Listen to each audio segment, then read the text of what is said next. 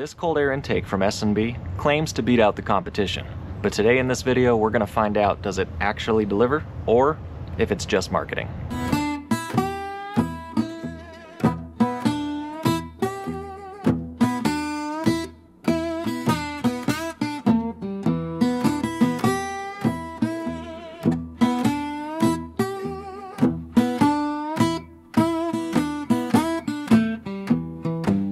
Before me I have two very different cold air intake designs, and both of these are designed for the OBS Fords with the 7.3 Powerstroke, but I want to know, is one design more superior than the other?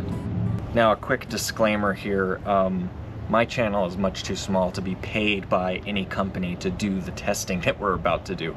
So just note that I haven't been paid to do this, all of this has been funded by myself. So, you know, support the channel if you can, like, share, comment, that would be greatly appreciated. But with that out of the way, let's get down to the review. Okay, now this is your pretty typical cold air intake design. It appears to be an older K&N kit. It is a K&N air filter, and also worth noting that this was cleaned and re-oiled before the test so that we can get the most accurate results as possible. I've had it on the truck for the better part of a year. It was on the truck when I purchased it, but I've had some concerns with this kit as well as designs that are similar to this. Now, cold air intakes with designs such as this take in an absolute ton of air.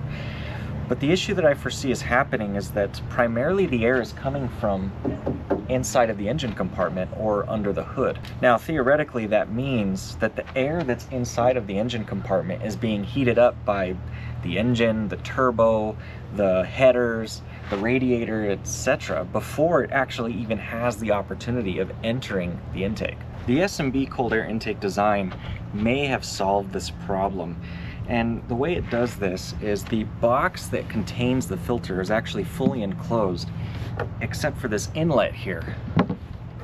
And this gets installed in the truck just like that. This actually butts up against the space between the hood and the grille right in here, and that ensures that the intake is only ingesting air coming from outside of the engine compartment. It also has this really cool clear panel that you can peel open when it's actually time to change the filter. I just think it's really cool that you can see through it. Now, I've actually already had this installed on the truck for the testing, and I have a tendency to put tools on top of here, so it gets scratched kind of easy, but still a really cool little feature. The other thing that I really like about this S&B design is look at how much larger this air filter is compared to the K&N. And more surface area means that you're less likely to get a bunch of contamination in here that can block airflow. To compare both of these designs, we really want to know two primary things. One, what is the heat soak of each unit? We want to know which one is actually delivering the cooler air.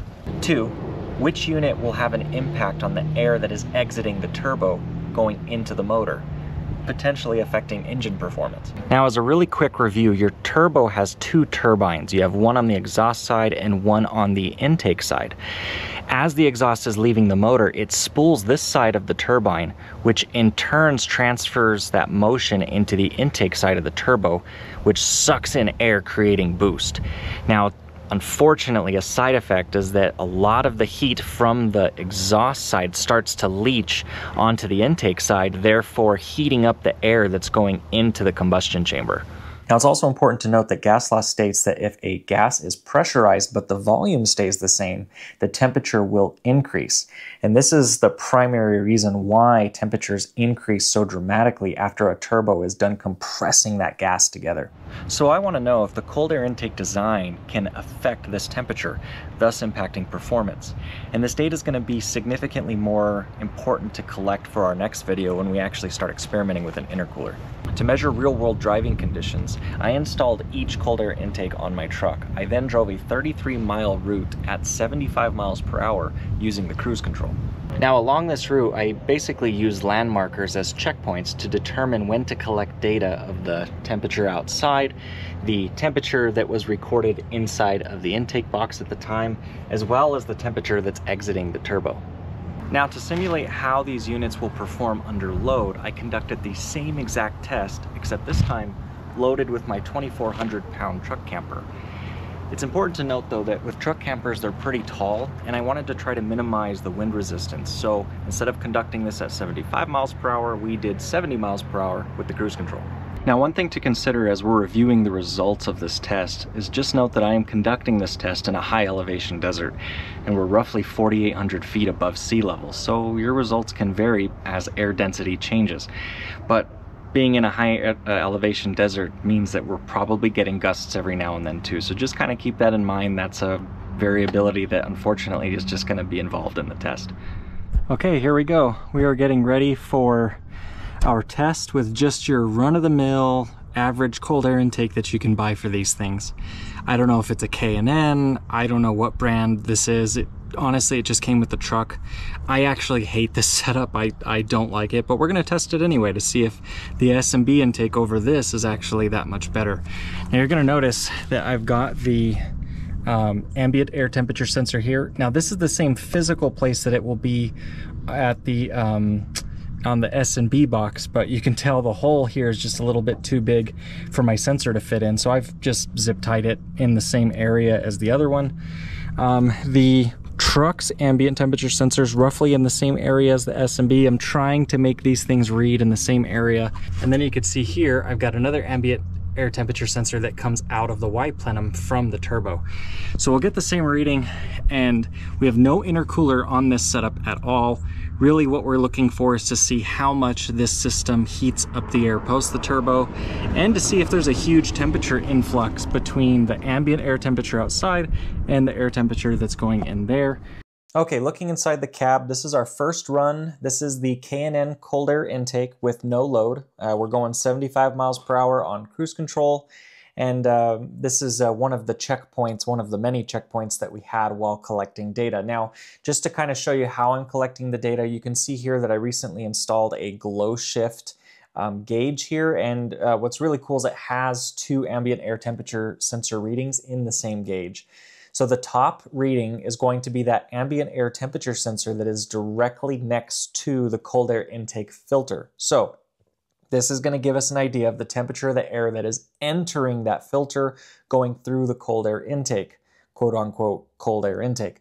Now that bottom reading that you see there is going to be the temperature of the air post the turbo. So remember the gas law, as you compress a gas, it heats up. We also have the leaching temperature from the exhaust as well as the heat soak from the cold air intake heating up as well. So two different temperature readings here that we will be using to compare in our data, but this kind of just gives you an idea of how we were collecting this data and what it looked like inside of the cab. Okay, so I've got the camper loaded here. Again, the camper dry is 2,400 pounds, and there's food in there and tools in the truck, so we're probably pressing 2,600 plus pounds for the load here.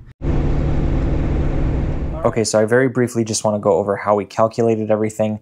Now remember, along that 33-mile trip for each iteration of this test, we had landmarkers, and at those landmarkers we took three different temperatures. We took the temperature that was outside, we took the ambient air temperature at the intake, and then we took the temperature reading from post the turbo, all via the glow shift gauge that we installed. Now, to calculate heat soak, this is the predominant piece of data that we want to collect. It's going to tell us how hot the air is getting just through the intake, okay? So, to calculate heat soak, we are going to take the intake temperature that we recorded inside the glow shift gauge that's in the cab, and we're going to subtract that from the ambient air temperature outside, and that's going to give us our heat soak. So, as an example, if it's 90 degrees outside at the time of recording and our intake temperature records 110 degrees, then you just simply take 110, subtract 90, and that gives you 20 degrees, which means that our intake is increasing air temperature by 20 degrees. Next, we wanted to see if either cold air intake would affect performance. To do that, in my opinion, the best way to measure this is by measuring that post-turbo outlet temperature. And to do that, you take the recorded outlet temperature reading from the gauge, subtract it from the ambient air temperature outside, and that will give you the outlet turbo temperature.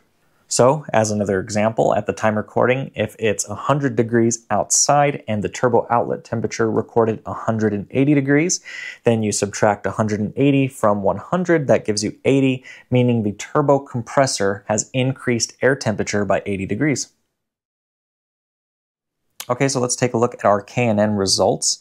Taking a look at the unloaded test, our heat soak was 19.5 degrees versus the loaded test being 22 degrees. That means that on average, our cold air intake is increasing those temperatures by either 19.5 degrees unloaded and 22 degrees loaded. And if you're thinking to yourself, well, 20 degrees really isn't that much of a difference, imagine working in the middle of a hot July day, the middle of the day. Would you rather work at 100 degrees or 80 degrees? I'd rather work at the 80 degrees. So remember that even a single digit in temperature can change the efficiency model of your motor, and it can mean the difference between either winning the race or breaking something. Next, let's take a look at the turbo outlet temperature. Remember, this is going to be something we're going to compare to show off the efficiency and also to see if potentially our performance can be impacted.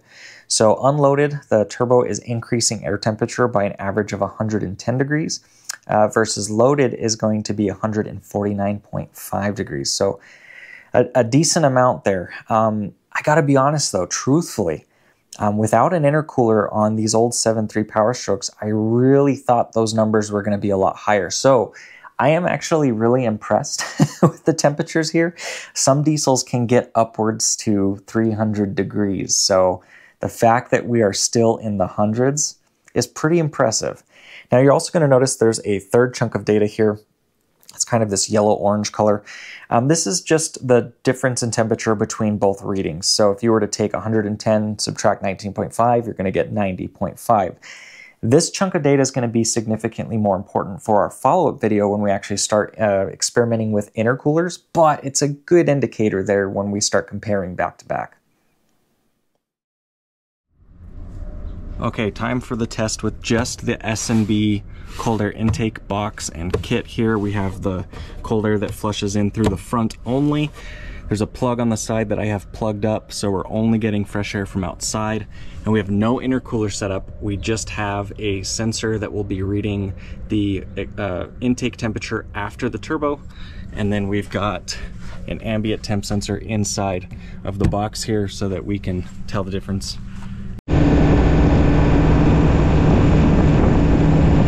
Okay, we got the camper loaded here, so this is going to be our loaded test with the S&B Cold Air Intake and no intercooler. Okay, here we go, first checkpoint. Looks like we're maintaining pretty much like 98 intake and 230 out. So that's pretty much what we've been maintaining. Now let's take a look at our S&B results, and they're very interesting. So, unloaded, our heat soak on average increased by 11 degrees. The air is increasing on average with the S&B unit at 11 degrees. That's pretty impressive. You have to remember that you're always going to have some amount of heat soak, but you want that number to be as small as possible. So already seeing an improvement here. But here's where the curveball hits. Take a look at the loaded test. Our heat soak is 8 degrees. Now, when I first saw this on the charts, I actually had to recalculate my data in case I made a mistake, and I had to review some footage to try to understand what was going on here. And I think I can explain this. I can explain why under loaded instances the S&B actually performed better. And it all comes down to your turbo boost.